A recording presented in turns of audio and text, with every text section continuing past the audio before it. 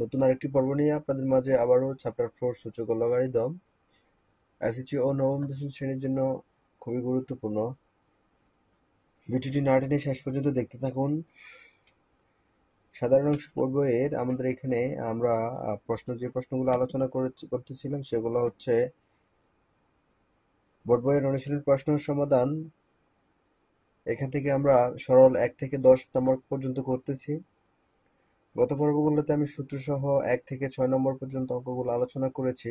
যারা দেখেন নাই দেখে আসবেন। আজকে আলোচনা করব প্রশ্ন 7 ও 8 এবং 9 নম্বর প্রশ্ন আজকে আলোচনা করব এবং সমাধান।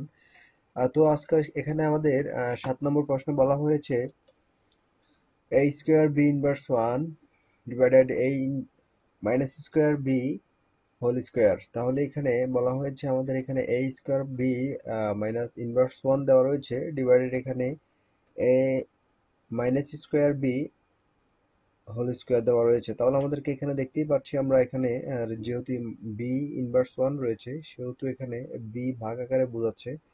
তাহলে আমি এখানে লব করেছি a স্কয়ার b ইনভার্স 1 কে আমি ডিভাইডেড b করেছি। তারপর সেম এজ এখানে যেহেতু a ইনভার্স 2 দেওয়া রয়েছে বা a মাইনাস স্কয়ার, তাহলে এখানে আমাদের এখানে দেখা যাচ্ছে আমাদের b হচ্ছে এখানে লব, যেহেতু a এর উপরে যেহেতু আমরা যেহেতু উপরে করেছি b এর উপরে যেহেতু আমাদের ইনভার্স 1 ছিল সেহেতু আমরা b কে হর আকারে রেখেছি। সেম এজ এখানে আমাদের যেহেতু b এর উপরে আমাদের ইনভার্স নেই, a এর উপরে ইনভার্স আছে সেহেতু আমরা a ইনভার্স 2 কে আমরা এখানে অর্থাৎ a মাইনাস স্কয়ার কে আমরা এখানে হর আকারে রেখেছি। আশা করি বুঝতে পেরেছেন। তারপর দেখতেই পাচ্ছেন আমি এখানে যেহেতু আমাদের এখানে a square divided b divided a square অর্থাৎ দুইটি ভগ্নাংশ যেহেতু রয়েছে সেহেতু আমাদেরকে এখানে গুণাকারে রূপান্তর করতে হবে। তো গুণাকারে যখন আমরা রূপান্তর করব তখন আমাদের এখানে এইটি যদি আমরা একটি ভগ্নাংশ ধরি সেই ক্ষেত্রে আমাদের লব যেরকম থাকবে সেরকমটাই, আর আমাদের যে হর রয়েছে সে হর হয়ে যাবে আমাদের লব হয়ে যাবে হর, হর হয়ে যাবে লব। তারপর দেখতে পাচ্ছেন আমি এখানে কি করেছি, এখানে আমাদের যেহেতু পরবর্তী যেহেতু রয়েছে এখানে b ডিভাইডেড a স্কয়ার, এটা রয়েছে আমাদের একটি ভগ্নাংশের হর। একটি ভগ্নাংশ যদি আমরা ধরি তাহলে এটা হচ্ছে হর, তাহলে এই হর হচ্ছে আরো একটি ভগ্নাংশতে আছে সেহেতু আমরা এখানে b ডিভাইডেড a স্কয়ার কে এখানে দেখতে পাচ্ছেন হর হচ্ছে a স্কয়ার আর b হচ্ছে লব। আমরা হরকে লবে রূপান্তর করেছি আর লবকে হরে রূপান্তর করেছি।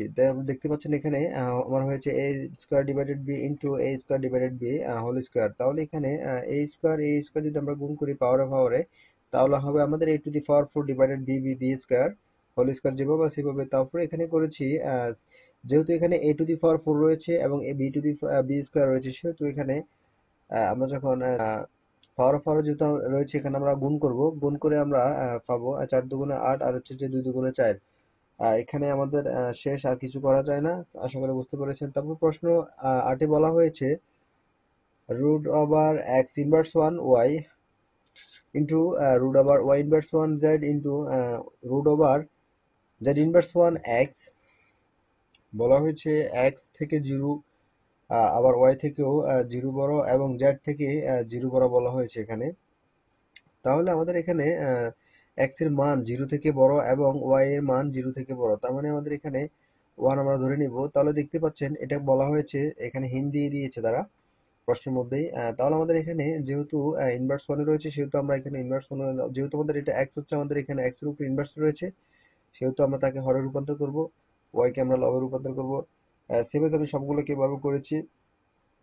root over y divided x into root over z divided y into root over x divided z করেছি। তারপর আমি এখানে সবগুলা রুটকে একসাথে করেছি, একটি রুটে ইনক্লুডেড করেছি। অর্থাৎ এখানে আমাদের যেহেতু y divided x এর রুট ওভারের ভিতরে রয়েছে এখানেও y divided x ওভার, এভাবে সবগুলোই রুট ওভারের ভিতরে রয়েছে।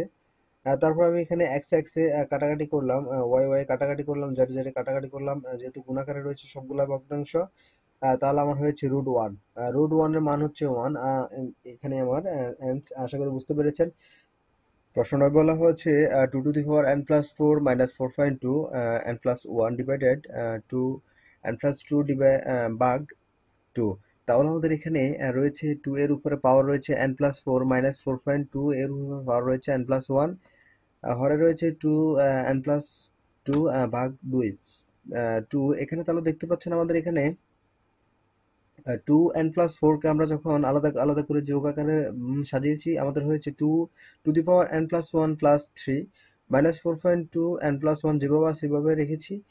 তারপরে এখানে যেহেতু নিচে রয়েছে হরে রয়েছে 2n+2 ভাগ 2, তাহলে এখানে আমরা দেখতে পাচ্ছেন এখানে করেছি 2n+1, এখানে 2 করেছি, অর্থাৎ এখানে আমরা 1 1 যখন আমরা প্লাস করব তখন আমাদের 2 হয়ে যাবে। অর্থাৎ আমরা এটাকে এই 2n+2 কে আমরা এখানে আলাদা করে সাজিয়েছি, আমাদের হয়েছে 2n+1 ইন্টু 2। তার মানে এখানে আমাদের 2 এ এখানে যেহেতু আছে, তার মানে এর উপর পাওয়ার রয়েছে 1, তাহলে 1 আর 1 এ যখন আমরা প্লাস করব তখন আমাদের হবে 2n+2। তারপরে দেখতে পাচ্ছেন এখানে ভাগ 2 যেভাবে আছে সেভাবে রেখেছি। তারপরে এখানে আমি পরের লাইনে আমি হরটা করেছি, গুণ আর ভাগ করেছি, আমার হয়েছে 2n+1 রয়েছে। যেহেতু আমাদের এখানে গুণভাগে রয়েছে সেহেতু আমাদের এটা কাটাকাটি করা যায়, যে তারপর দেখতে পাচ্ছেন যখন আমরা করব তখন আমাদের 1ই হবে, সেহেতু আর এখানে 1 লিখলাম না। তারপর দেখতে পাচ্ছেন এখানে উপরে আমি এখানে যেহেতু পাওয়ারগুলো রয়েছে, আমি পাওয়ারগুলো একটু ভাগ করে দিলাম। 2n+1 ইন্টু 2 কিউব, তার মানে আমি এখানে n+1 কে আলাদা করেছি এবং কিউবকে আলাদা করেছি। -4.2 n+1 যেভাবে আছে সেইভাবে রেখেছি। তাহলে আমি এখানে পরের লাইনে করেছি 2n+1, আর এই মাইনাসের পরের অংশ থেকে আমি 2n+1 কে কমন নিলাম।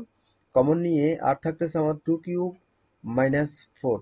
নিচে আমার হরে যেহেতু রয়েছে আমার 2n+1 এভাবে আছে। তাহলে আমি এখানে যেহেতু গুণ আকৃতিতে রয়েছে সেহেতু আমি এখানে 2n+1 আমি কাটাকাটি করেছি, আর থাকতেছে আমার 2 কিউব -4। আর 2 কিউব হচ্ছে আমাদের 8, মাইনাস 4 যেভাবে আছে সেভাবে রয়েছে। 8 থেকে যখন আমরা 4 কে মাইনাস করব 4। আশা করি বুঝতে পেরেছেন। ভিডিওটি ভালো লাগলে লাইক করবেন, কমেন্টস করবেন, শেয়ার করে আপনার বন্ধুকে দেখার সুযোগ করে দিবেন। আর আমার চ্যানেলে যদি সাবস্ক্রাইব না করেন, সাবস্ক্রাইব করে নেবেন। ধন্যবাদ, সবাই ভালো থাকবেন।